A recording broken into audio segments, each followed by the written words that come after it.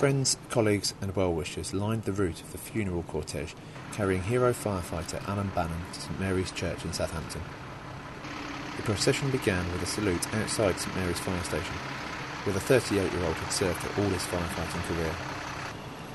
He was one of two firemen to tragically lose their lives tackling a blaze in Shirley Towers on April 6th. Members of Red Watch from across the city stood to attention as the fire engine carrying firefighter Bannon's coffin arrived to begin the 15-minute journey to the church. They then joined the procession, walking sombrely behind the cortege as it made its way through the city streets.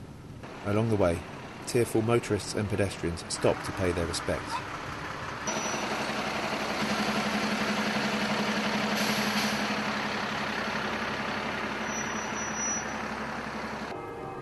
Outside St Mary's Church, a huge parade of firefighters from across the country lined the road as the cortege arrived.